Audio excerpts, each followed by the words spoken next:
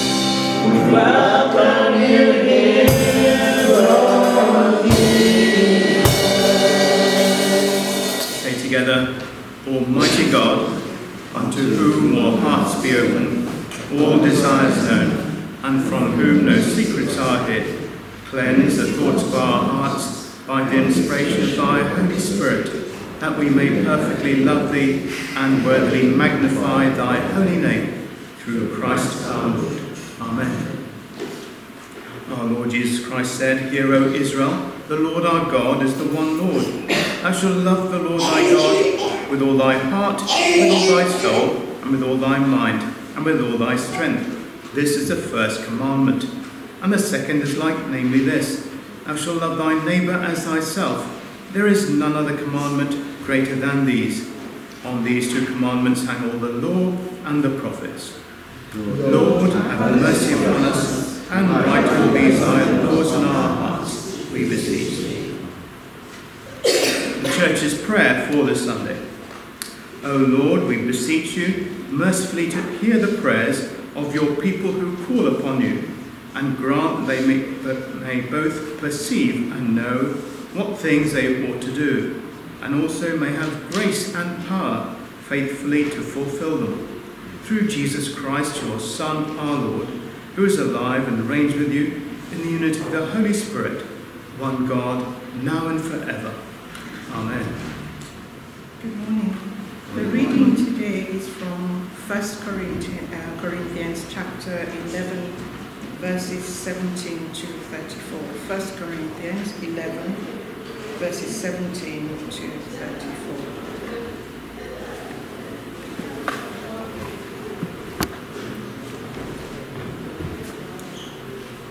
The Lord's Supper. In the following instructions, however, I do not praise you, because your meetings for worship actually do more harm than good. In the first place, I have been told that there are opposing groups in your meetings, and this, I believe, is partly true. No doubt that there must be divisions among you, so that the ones who are in the right may be clearly seen. When you meet together as a group, it is not the Lord's Supper that you eat. For as you eat, you each go ahead with your own meal, so that some are hungry while others get drunk. Haven't you got your own homes in which you eat and drink? Or would you rather despise the church of God and put to shame the people who are in need? What do you expect me to say to you about this? Shall I praise you? Of course I don't. For I have received from the Lord the teaching that I passed on to you, that the Lord Jesus, on the night he was betrayed, took a piece of bread, gave thanks to God, broke it, and said, "This is my body, which is for you. Do this in memory of me." In the same way, after the supper, he took the cup and said, "This cup is God's new covenant, sealed with my blood. Whenever you drink it, do so in memory of me."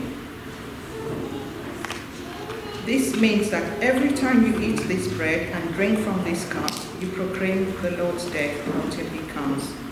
It follows that if anyone eats the Lord's bread or drinks from his cup in a way that dishonors him, he or she is guilty of sin against the Lord's body and blood. So then, you should all examine yourselves first, and then eat the bread and drink from the cup. For if people do not recognize the meaning of the Lord's body when they eat the bread and drink from the cup, they bring judgment on themselves as they eat and drink. This is why many of you are weak and ill. Several died. If we could examine ourselves first, we would not come under God's judgment. But we are judged and punished by the Lord, so that we shall not be condemned together with the world. So then, my brothers and sisters, when you gather together to eat the Lord's Supper, wait for one another.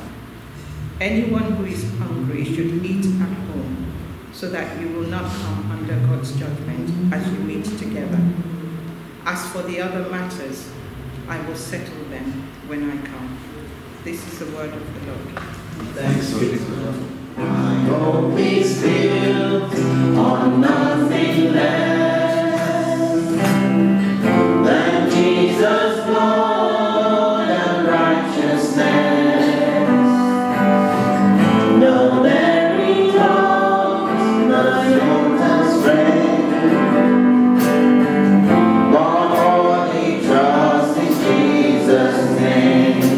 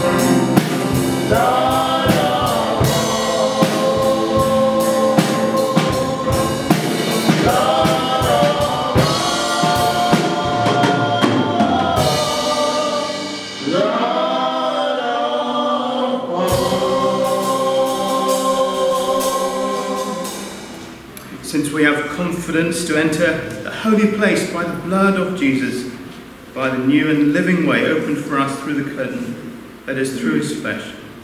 Since we have a great high priest over the house of God, let us draw near with a true heart in full assurance of faith. Lord, we thank you that there is this wonderful opportunity to come into your holy presence. Thank you that you communicate with us in and through your word. And as we look at what it means of sharing in the Lord's Supper, that you would teach us, you would help us to understand your word for us, and also to apply that to our situation and our lives. In Jesus' name, amen. You might find it helpful to look at the passage that Laura read for us, and it's on page 215 of the Church Bible. We're following in the series of looking at some of the basics of worshipping God, and so we saw the words about baptism, and last week it was about worship, and this morning we're looking at Holy Communion. Now there's different words that are used to refer to Holy Communion. So it's the words which are used are the Lord's Supper, breaking of bread, the Eucharist, which just means thanksgiving, agape meal, which agape is the Greek word for love, and love not just with somebody that you like, but love in actually loving somebody who you would even hate you. It's a different kind of love, the love of God, which is a far love for the unlovely, as it were. His deeper love for an unconditional love. And so it's an agape meal, and also the word that we often refer to as Holy Communion. But they all refer to the same thing, the same special meal that we share, especially in the Christian worship. The Lord's Supper or the Holy Communion is very well known. Now the Roman Catholic Mass is slightly different, or differs in a huge way. Although those are the same elements, the meaning of it, the belief in it is very different. And that is, if you've read of church history, that's been something which has caused splits, and people have been martyred for their faith, and just in standing up for those actual words of those words of "this is my body" or "this is my blood." People have lost their lives in order to stand for that. That was where part of the Reformation came in, where the Church of England, the Protestant Church, broke away from the Catholic Church. So there is a long history to this, and a difference in belief as well between what is known as the Roman Catholic Mass and the Protestant Lord's Supper. Well, the Lord's Supper is what Jesus himself instituted, as we heard in those words of 1 Corinthians 11:23. The early church were devoted to it because they broke bread, and it says, and they broke bread in their homes with glad hearts and generous hearts. And Paul here writes of the Corinthians. So in their worship, they were also breaking bread. They were also following the Lord's Supper. So it was a pattern of worship which had been followed through from the time of Jesus. Jesus began it, and he instituted it. It followed on with the disciples. It followed on with the early church. And then also here we see that the Corinthians were continuing with that as well. Well, what is the Lord's Supper? We're going to be looking at that from these words in Corinthians, of the meaning of it and what we believe about the Lord's Supper for ourselves. It is a special meal that's given by Jesus. So there in verse 23, I received from the Lord what I also delivered to you, that the Lord Jesus, on the night when he was betrayed, took bread. So the Lord's Supper was inaugurated, it was instituted by Jesus himself. And Paul says, on the night that he was betrayed, on that night when he shared that Passover meal in the upper room with the disciples, it was then when Jesus was sharing this love feast this agape feast. It was on that night when disciples around him were actually going to be betraying him. So there was going to be one who betrayed him, there was going to be others who denied him, and yet in the midst of that environment, which would have been quite hostile, Jesus shows his love on that night. He institutes this agape meal. So it began with him. And what Paul says that this was this ordinary Passover meal, but Jesus makes it a special Christian meal. So he takes the bread, he separates it from the Passover bread that they've been sharing. He takes it apart, he sets it apart. He gives thanks or blesses that bread and the wine. And it says Jesus broke the bread and he said the words, "This is my body, this is my blood." So he uses those very same elements, those ordinary elements that were on the table, the bread and the wine. There wasn't anything special about them. It would have been just what they'd obtained locally. And Jesus uses these in instituting this very special meal. The bread and wine, they're not literal, because they have, when Jesus says, "This is my body, this is my blood," he is standing there in front of them. They can see that he is alive and well before them. So when he says, "This is my body and this is my blood," it's symbolic. It's referring to that. He's saying this represents my body. This is my body which will be broken for you. This is the wine representing my blood which will be poured out. If I showed a photo of myself to someone on my phone, I said, "Here, have a look at this picture of me."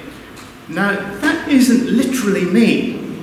That is just a picture, that is just an image of me, because I'm still there in person to the person who I'm showing it to.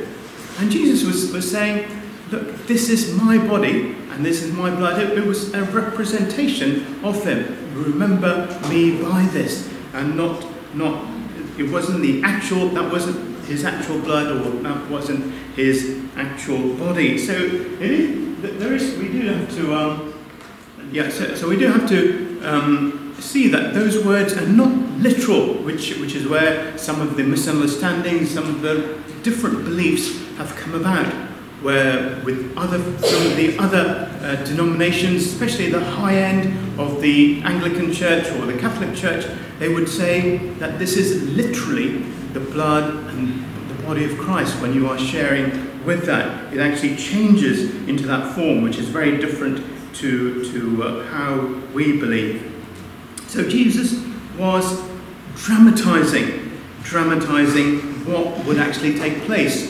He was saying that this is my body, speaking of his body that would be broken, speaking of his blood that would be shed in those hours that followed, that he would be arrested, he would suffer, he would be tried, and then he would be executed on the cross, where his body would be physically broken, where his blood would be shed.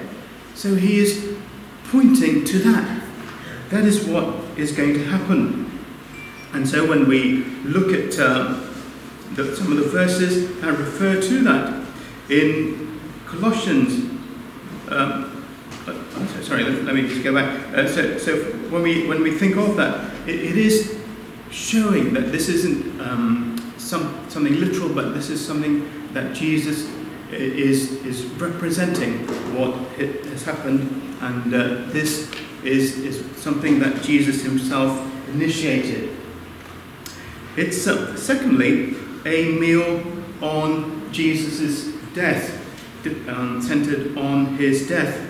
On the night when he was betrayed, he took bread. When he had given thanks, he broke it, and he said, "This is my body," in verse 23 and 24. And then in the same way, he took the cup after supper, saying, "This is the cup of the new covenant in my blood." This was taking place in the midst of this Passover celebration, and they were remembering in the Passover what God had done for them. or done with their ancestors many years ago. That in the time when they were under Pharaoh, God had led them out, God had rescued them. And the way that he'd rescued them was to have this Passover lamb that they had to sacrifice. They had to eat of that lamb, and they had to eat of the bread. And in following that pattern, sheltering under the blood of the lamb, they were rescued from the clutches of Pharaoh. They were remembering that Passover. They were remembering that Passover on that regular basis. And Jesus is using that to say, this is my body that is going to be broken. This is my blood that is going to be shed. This is a meal centered on him himself. This is what he would do on the cross. In writing to the Colossians, the next slide. The next one. In writing to the Colossians, Paul writes, "You who once were alienated and hostile in mind, doing evil deeds, he has now reconciled in his body of the flesh by his death, in order to present you holy and blameless and above reproach before him." And in Matthew, "For this is my blood of the new covenant, which is poured out for many for the forgiveness of sins." So both those elements, his body being broken, is making that reconciliation. It is where we were alienated from God, where we were separated from God by our sinful nature. By his body, by that punishment, we are brought back to him, and by his blood being shed. So those elements, they are symbolically showing this is what Jesus has done for us on the cross. This is what he would be doing. He was saying on that Passover night, we turned our backs on God, on his love. We rebelled against him and deserved his punishment. But Jesus himself went to the cross voluntarily. He gave his life on our behalf in order that we could be accepted as holy and blameless and come into the presence of God. So this blood, this bread and this wine, it's a representation. It's visually showing us what Jesus has done. It's showing us this is what he's done for us on the cross. And so by receiving it in faith, we are saying that Jesus has died for my sin. We are admitting that we need that forgiveness. We need to be accepted by God. And it's only by the cross, by his death, that we are accepted by him. So there's the actual event. It is all centered upon the death of Christ. It's a special meal which is centered upon the cross. So as much as we share in the bread and wine, it is pointing us back to the cross. That is where the cleansing takes place. That is where our sins are forgiven. That is where the reconciliation takes place. In those words of Colossians, in those words of Matthew, that forgiveness is all done for us at the cross. So somebody just not believing in that, by just taking those elements, they are not going to be cleansed by that. They are not going to be forgiven. It requires that faith that Jesus died on the cross for them. It requires that faith that they are forgiven by his blood being shed on the cross on their behalf. So it is the cross that it points us to. It is also one that we are to remember. In remembrance, do this in remembrance of me. We're all prone to forgetting. I'm sure even the ones with the sharpest minds here do forget from time to time. That's the reason we have to have our notices. That's the reason we have to have our rotas. That's the reason we have our diaries and calendars. We need those reminders time and time again of what needs to be done. Some of us who have those medications, we have the little boxes to make sure we take the right medication each day in order that we don't forget. Well, we can forget things, and it would be dreadful, wouldn't it, to forget the most important thing that we needed to know. it would be dreadful to forget the greatest love for us, to forget that. And yet we do. And we are in danger of doing that more and more. We can forget about it, we can minimize it, or we can marginalize it, we can think it's not so important, I've got other more important things to do. So we can push it out the way, as it were. So Jesus gave this as a remembrance, as a regular remembrance, that he died on the cross in order to save us. And this command of using the bread and the wine to do this in remembrance of me is to recall to our memory that this has really happened. He did this for me. And when we talk about it as a remembrance, it's not just as the word memory. Memory is just recalling something. But this is reliving or entering into what really happened. So thinking quite deeply about what took place, and then thinking that through of how that affects us, how that changes us in our belief and our understanding. Just recently that Lynn and I were out in the area of Kent and East Sussex, and there are these lovely castles and medieval kind of things that go on in those areas. And one of the things that they do is have a reenactment of a battle. And they have this reenactment where people dress up with all the armour and all, like the soldiers of that time, and they act out the Battle of Hastings or other skirmishes that took place. And what they're doing is entering into the atmosphere, the environment, to remember this is what happened in their history at that time, in that very place. Remembering in order to see that people won this battle by losing their lives, the sacrifice they made, and all those other things. Well, Jesus wanted us to remember this meal. He knew it was so important, and that is why he's given this special meal for us to remember it afresh. And we enter into it. We enter into it with our hearts, with our minds. We engage our faith, and we think about what Jesus did for us on the cross. And we do that with the aid of the words which are spoken in the communion. We have that visual reminder with the wine and with the bread. And we engage our senses by tasting, by eating, by drinking. And so we are appropriating it for ourselves. We are thinking that this is actually for me personally, as we take part in all of this. It is a deep remembrance. So it's far more than just a memory of that we just casually walk up and take this, take a sip of this wine or like sometimes when you do these school assemblies where all the children come up, let me just have a sip of the wine. It's not like that. This is a serious reminder that Jesus died for us.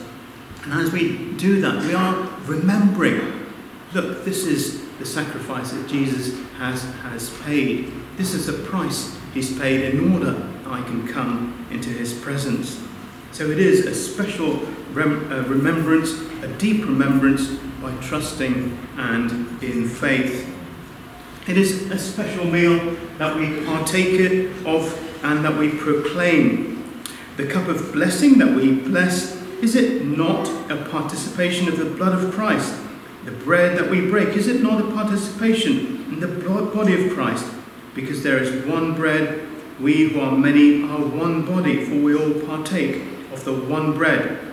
Paul writes in the previous chapter in 1 Corinthians 10, and also in 1 Corinthians 11, do this as often as you drink it in remembrance of me. For as often as you eat this bread and drink this cup, you proclaim the Lord's death until he comes.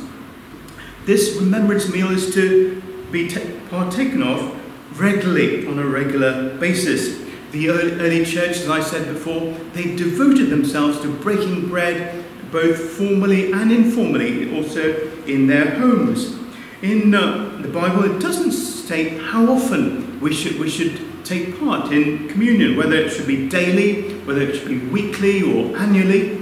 There is this note for Anglicans. So in the Anglican prayer book, those who have been brought up on that, you may have read these verses. It says this, and note that every parishioner shall communicate in at least 3 times in the year, of which Easter to be one. So what that's saying is that for an Anglican, the traditional Anglican member, the Church of England member, you had to take communion 3 times in the year, and at least one of those times was Easter. So every Easter, that all parishioners should be taking communion.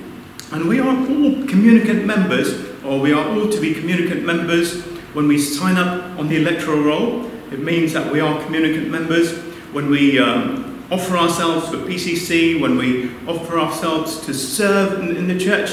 It means we're all communicant members, that we are taking part in the whole worship of the church. So that means we are to participate in communion on a regular basis. That's meant to be part of our fellowship. So it is a regular thing that we are all to do. For those who are communicant members, those who are on the electoral roll, that's a kind of requirement. That is a basis of faith. So to partake of communion, what does that mean? Paul gives us what it shouldn't be in those verses in 1 Corinthians 11. So he says in verse 18 and 19, it shouldn't be a meal which is shared when there are factions and divisions in the fellowship, in verse 18 and 19. And it shouldn't be shared in a way that it's selfish and worldly, because there in their midst there were people who were rich, there were those who were poor, and those who were rich, who were almost kind of meeting separately, in a separate lounge as it were, to those who were poor. And there was this separation of status between those who were sharing at the same table. It was not meant to be a meal that fed you physically. There in verse 22 and verse 34. If someone is hungry, then eat and drink at home, says Paul. And he also goes on to say, partaking. If you're doing those things, in verse 20, it's not the Lord's Supper that you are sharing. So just sharing in those elements without that faith and understanding doesn't mean that it's the Lord's Supper. He's saying you are denigrating it. You're just not sharing in the same meal. What you are doing is something completely different. You're partaking in something which is unworthy, because it's unworthy. It's not worthy of what God or Christ has done for us on the cross. We're not recognizing the seriousness of it, the importance of it, by doing and sharing in such a way. So there is a wrong way of sharing, but there is also a right way. Firstly, it's all about coming together. In those verses in chapter 11, Paul lists at least 5 times, he says, when you come together, when you come together. So it's about the believers coming together. It's about those who trust in Christ all coming together in faith. So when we come to share in fellowship, we come to Him, we come together. So it is one of unity. It is a witness of our unity. So regardless of our differences, regardless of the diversity, what it's showing is that when we come together, we are one in Christ. So we may be so different from one another. Normally we wouldn't have met one another. But when we are in Christ, this meal is showing that we are actually one, that we have a unity which is far greater than anything else. So Paul emphasizes, especially there to the Corinthians, when you come together, it is something of coming together. It shows our unity to everyone. It is a witness to our unity, and it is our unity.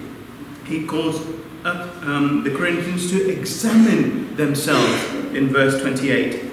So we are to think about our standing before God. Are we are we continuing in sin, or are we repenting of our sin?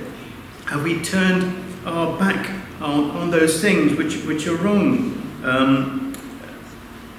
He's saying, are we thinking of Christ dying for us and then continuing in a wrong way? So to consider all of that when we come before God in sharing the Lord's Supper, to examine ourselves, not to forget the forgiveness that we've received, not to show that we need to continually be trusting God in our faith.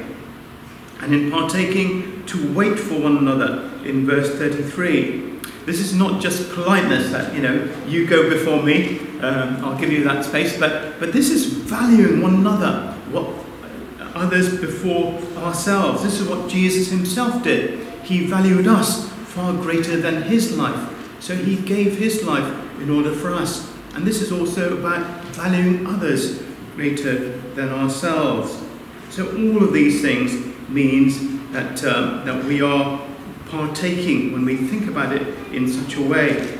Whoever feeds on my flesh and eats and drinks my blood has eternal life, and I will raise him up on the last day. It says in John chapter 6 that by eating and drinking we're actually feeding on Christ, or he feeds us spiritually by faith. So as we meet at the Lord's table, he is strengthening us by his Holy Spirit. We are being strengthened in our faith. We are being assured for the forgiveness of our sins. We are assured of the promises that he's given us, that he's with us to the end of the age. All of those things, all the benefits of the cross are being poured out to us in and through that meal. We are in communion with Christ himself when we partake of the Holy Communion.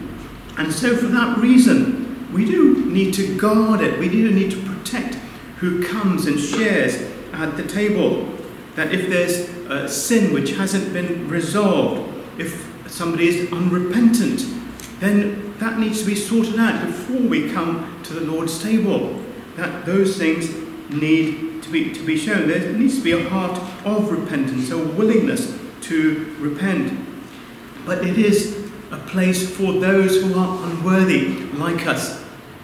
Those who are worthy don't need the Lord's Supper, but there is nobody who is worthy. It is for those who are unworthy. It is for sinners who show that need for forgiveness, that forgiveness of Christ. So the Lord's Supper, as we partake, God is ministering to us in and through that. And he ministers to us in such a way which is so different, in the way that he answers prayer, in the way that we receive that through Bible study, in the way that we would receive that through fellowship. The way that we are ministered to by Holy Communion is something completely different, and something that is essential for our faith, which we are commanded to do. And then to go on to proclaim. You proclaim the Lord's death until he comes. Jesus showing visually by his broken body and his broken blood says this is for all. And every time we do that, we are visually saying to everyone, this is what Jesus has done for you and for me, that he has died on the cross for you and for me, that his blood was shed, his body was broken. So this is the good news that is being proclaimed every time that we share in the Lord's Supper. And there is in that parable from Luke where Jesus says that the householder, he will dress himself for service and have them recline at the table, and he will come and serve them. That we look forward to the day when Jesus will return, that he himself will be the host in person, and he will serve us at the table. We are looking forward to that heavenly feast when we will not just eat symbolically, we will eat directly with him in person. We will be there at his table ourselves. So the Lord's Supper, there is such a wonderful blessing in that. It is such a regular reminder that this is what Jesus has done for us. It's a regular way that we are blessed by him, a way that the benefits of his death are given to us. And so it is a way that we need to prepare for a meal that we prepare for, a meal that we enter into, a meal that we think carefully about what it means for us as we eat and drink of this bread and this wine. Let me close with some words of Psalm 23 and of David thinking of sharing in this great feast. You prepare a table before me, he says, in the presence of my enemies. You anoint my head with oil, my cup overflows. Surely goodness and mercy shall follow me all the days of my life, and I shall dwell in the house of the Lord forever. Amen. 1 Thessalonians chapter 5 verse 18 says, give thanks in all circumstances, for this is God's will for you in Jesus Christ. Let us pray. Jehovah God, we just want to thank you for your words that you have shared with us today through your man of God. We pray, Lord, that the entrance of your word in our life, Lord, that it will give understanding, and that the seed that have been sown shall germinate, O God. Thank you for expanding to us, explaining to us your body and your blood, what it means, and how to give it reference, and how to take it with honor, and how to eat it and claim healing, and how to eat it and connect with you. Father, we thank you for the situation around the world and in this country, O God. You said in all circumstances we should give thanks. We thank you for the members of this church. Thank you for their job, their businesses. Thank you for their families. Thank you for your church. You said your church is marching on, and the gates of hell shall not prevail. Father, we appreciate you. We thank you, O God, for the Prime Minister. Thank you, O God, for all the ministers. Thank you for all the governing bodies of this country. Father, we appreciate you. We thank you, O God, for the challenges that everybody is facing with the economy right now. Thank you because you know all things. Thank you because you are the God of our provider. Thank you because you said we shall never lack anything good. Thank you because you said you will make a way where there seems to be no way. Father, we thank you because we rely on your word, O God. Thank you, O God, for those that are mourning, O God, those that have lost their loved ones. Thank you for the sick ones, O God, in the hospitals, O God. Father, we thank you because we know you are the God, our healer. Father, we thank you for situations and circumstances that are very difficult, O God. For things, O God, that look impossible. We know you are the God of impossibility. Father, we thank you. Father, we thank you, O God, that we can call you our Father, and you will never leave nor forsake us. Lord, we thank you for the harvest that is on the way. And we also thank you for Tear Fund as well, that we're going to come and rejoice and bless you. Thank you for your provisions, O God. Thank you for your love and kindnesses. Thank you because on you we depend, on you we rely, on you we can do all things. Through you, O God, in us. Father, we appreciate you. Lord, we give you praise, we give you worship. We thank you for this new month, O God. It's the month that you are going to do a new thing, O God. Father, we thank you. You said we should thank you in all circumstances. We have only come to thank you, Lord. Thank you for the members that are not here today because of one reason or the other. Thank you for all that you have done in our lives, O God. We appreciate you, Father. And Lord, we pray, O God, as we thank you, we pray that you meet our needs, O God. As we come together, our needs are different. Even though we are here together, we have our individual needs that we look unto you for. And Father, we thank you because you are going to make a way for us. Thank you, you are going to open doors. Thank you, you are going to do things that is beyond human circumstances, that is beyond human human being cannot even believe, oh God. Unbelievable things, oh God. Father, we appreciate you. Thank you, Father. And Lord, we just commit the rest of the day to your hands. We pray we shall see you move in our life by your mercy. We shall see you move this week by your mercy. We shall see your glory and your honor in our life, oh God. And Father, we pray that as we return to our houses, we will give all the glory and all the honor to you, because you are the one we can rely on. In Jesus' mighty name we have prayed. Amen. There is a fountain filled with blood, not from Emmanuel's days. I've seen us wash in the flood, lose all their guilty stains. Lose all their guilty stains.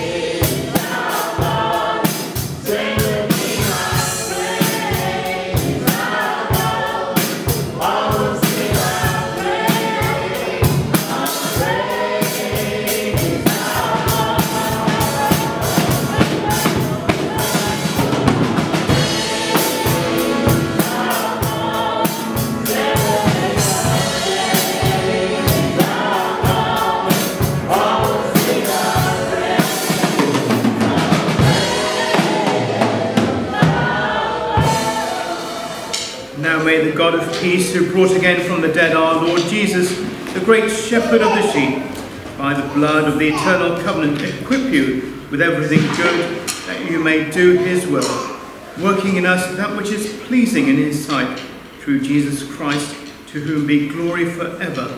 Amen. And now may the blessing of God Almighty, God the Father, God the Son, and God the Holy Spirit be with you now and remain with you always.